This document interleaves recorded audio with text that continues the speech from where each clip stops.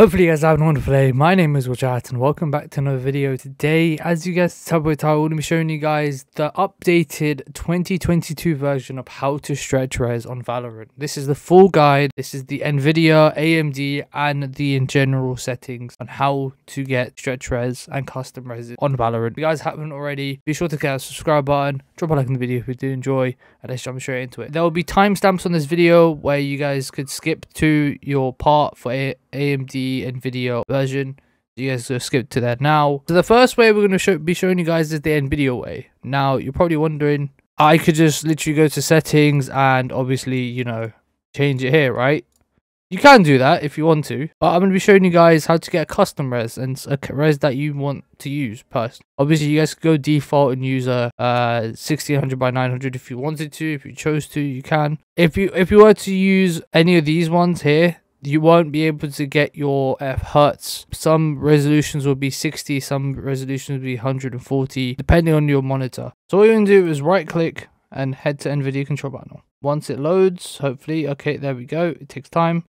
You want to go to just desktop size and position. Once you're here, you want to make sure this is full screen, but aspect ratio does work too. It depends if you want it to be stretched or if you want it to be black barred. Black barred will be full screen, aspect ratio will be stretched. Note that down. We'll make sure this override the scaling mode set by games is off. I don't know why this is resolution, but make sure this is 1920 by 1080. Make sure this is the highest refresh rate you can go to. Once you've done that, apply, and it'll go to okay. The next thing what you want to do is head to your 3D settings section.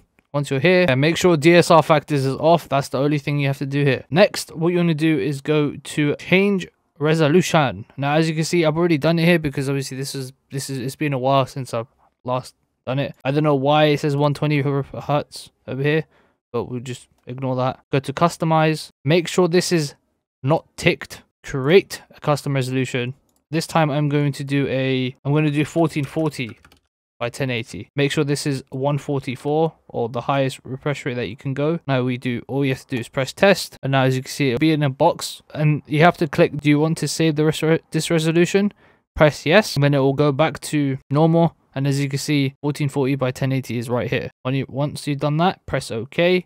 You don't need to change the resolution desktop. Just keep this 1920 by 1080. This does not work if you guys have a 1280 by 720 or below, or a resolution screen of 1000 and below, or 1080 and below. Laptop screens do not work because they're already too small. I think a TV wouldn't work either because it's way too big and it would just not fit the screen. Anyway, once you've done this, what you want to do is load up Valorant. I don't know why my medal just turned up all of a sudden, but yeah, okay. Once you're on Valorant, go to settings, go to video, go to here, and it should be right here, and press apply. And now, as you can see, it's now stretched. So the HUD's stretched. There is no in-game advantage to using this. The only thing that it does, it feels like it's CSGO, but it isn't. The hitbox reg is still the same. The FPS is a boost, which is a bonus. Pros use it because they want that feeling of CSGO and the feeling of being used to the sense on the res. Because when it comes to native to stretch, your mouse sensitivity sometimes is faster or slower. Same with in native, it could be faster or slower. And obviously, on top of that, your crosshair can either be big or smaller. As you can see, this is the Nvidia section, and there you go. So if you guys do have any questions for the Nvidia section, join my Discord. Link is down below in the description. Also comment down below questions as well about it. And yeah, now we're just going to jump straight into the AMD version.